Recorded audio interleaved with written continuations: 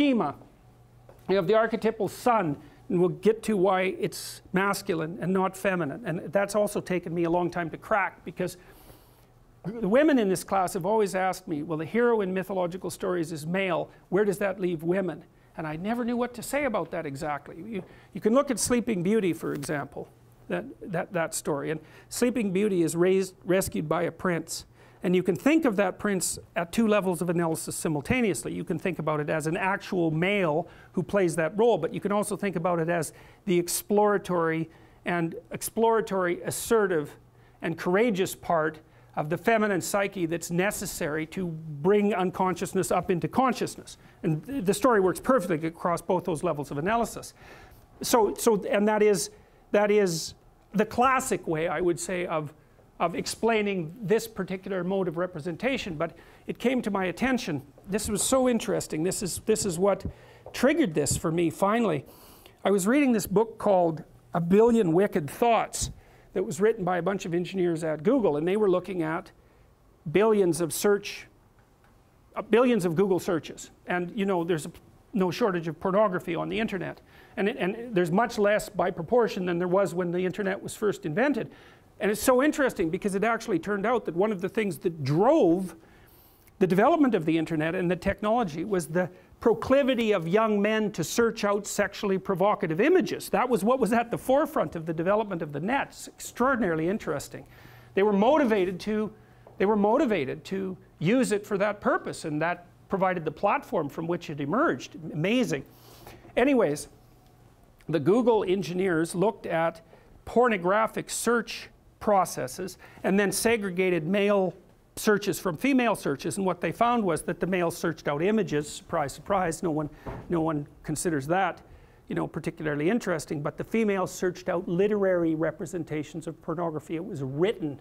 And so I can give you an example of that. If you know about Harlequin romances, does everybody still know about those? Anybody not know about those? Okay, well, they're mass market romances, and of a very stereotypical type. And the original ones were pretty harmless in terms of no violence and no real sexual content.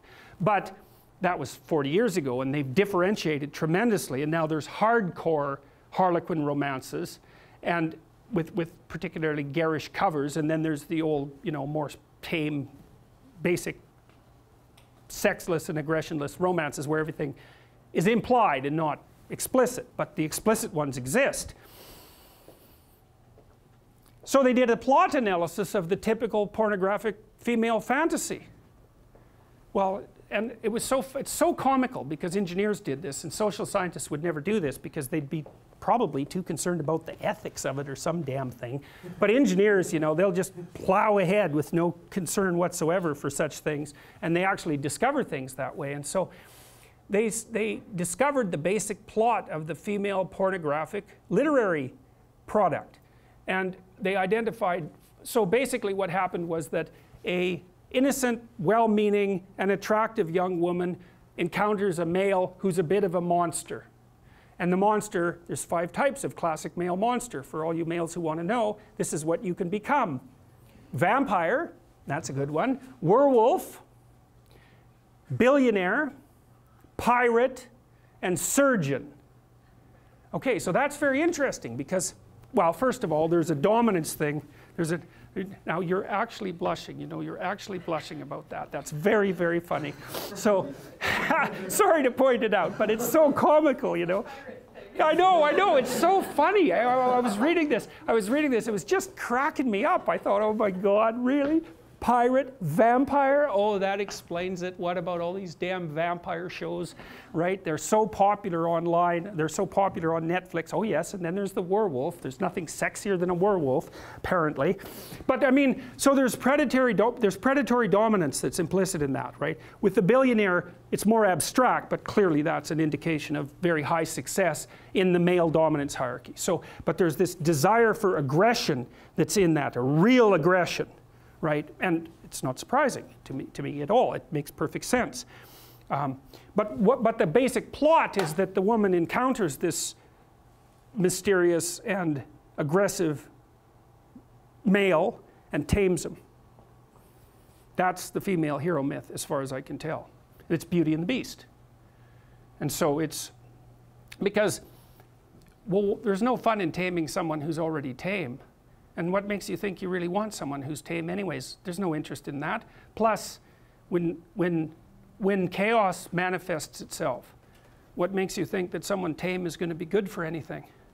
And it's a real question. And so that aggression is absolutely vital. It's absolutely necessary. But because it's incredibly dangerous, which of course it is, it has to be civilized. And so what happens is that the archetypal female in these pornographic romances seduces and tames the aggressive male. And that's her encounter with chaos. Now it's more complicated. Of course, females, they're more complicated, and that's exactly how it is. And it's no wonder, because their lives are more complicated.